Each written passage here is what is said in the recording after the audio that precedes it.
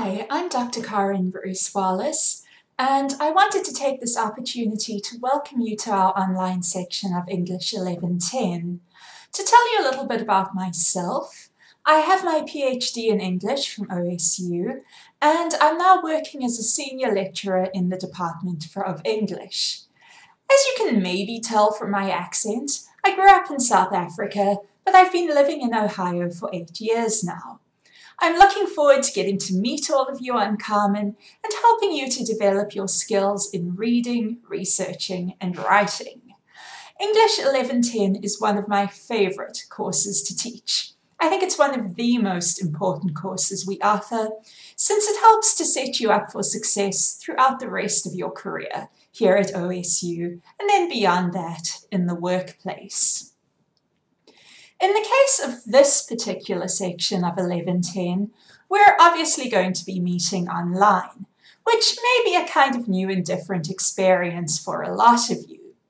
Now, in some ways, you'll discover that this online course is equivalent to its in-person version.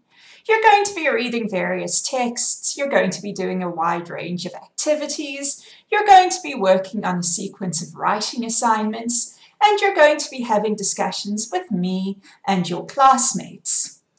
In other ways, though, you may find that an online class puts different demands on you. In particular, you're going to be more responsible for managing your own learning. You'll have to check what you need to do each week and make time in your days to accomplish those tasks. To be successful, I strongly recommend that you adopt a few habits. First, set a schedule for yourself. You'll find that you'll normally have about 3 sets of tasks to do a week, so go ahead and plan times for them in advance. Second, read ahead in the syllabus so that you have a decent idea of what will be happening in the near future. That'll help you plan a lot better. Third, check into Carmen on Fridays to see the module for the upcoming week. Although 1110 is an online course and is somewhat asynchronous, you won't be able to work through it entirely at your own pace, since you're going to be collaborating with me and your classmates on many activities. After the first week, new modules will always be released on Fridays, so Friday's going to be the day to stop by, check, see what's happening. Now, at the same time, even though you are a bit more responsible for managing your learning, I really want to stress that you aren't alone in this journey. I'm very aware that it can be intimidating and isolating to take an online class, and so I'm always here to help you be successful in this course. I have both in-person and online office hours, and you're obviously welcome to drop into either of them at any point. You can find some information about when they're happening on the syllabus. Beyond that, you can email me at any time. I have my contact information on the syllabus and also on the course information on Carmen. So if you find you're having any problems at all, please don't hesitate to come and ask me. I really don't think any question is too small or too stupid to answer if it helps you. So don't be shy to come forward and ask me. I really am here to help you. So with that said, this week is designed to help orient you to this online course. After watching my video, I'd like you to continue by watching the video put together by the first year writing program, which will give you a lot more information about the course, its structure, the logic behind it. Just note that the first year writing program has actually changed its textbook since that video was made.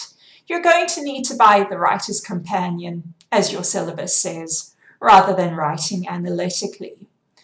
After that, I'd like you to work through the to-do list, which you can find both on the schedule and on the overview for the week. I should stress that if you want to work ahead, you generally actually will have that option. So if you look at the schedule for the first week, you'll see that it's broken down into a set of tasks for Tuesday and Thursday. Now, if you find that you have just a ton of time on Tuesday, you can work through the whole list and get it out of the way for the week. That isn't always going to be possible, since in some cases we're going to have class discussion or group work or do something that depends on basically other people getting the work done. However, you will find that you have a lot of flexibility much of the time, which I think is actually one of the huge advantages of the online format.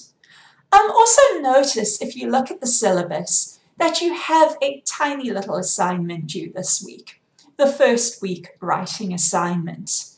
It's designed to give me a sense of who's in the class and also to give you a chance to pause and reflect on where you are as a writer before you begin the process of developing your skills further. It's not for a major grade, but completion of it is going to count towards your process work grade. I think it's worth about 10 points of the overall 1,000 points. So not much, but something. So after looking at the syllabus and the schedule, if you have any questions at all, or if you're unsure about what I want you to do this week, you can either go ahead and post your questions on the Common Discussion Forum, or you can simply shoot me an email. Whatever is easier for you at this point. So I'm really excited and happy about beginning this journey with you, and I look forward to getting to know you a little bit better through both your first week writing and your introductions. I hope you have a really great first week, both in this course and in your other courses as well. So take care, and I'll talk to you again in 1 week.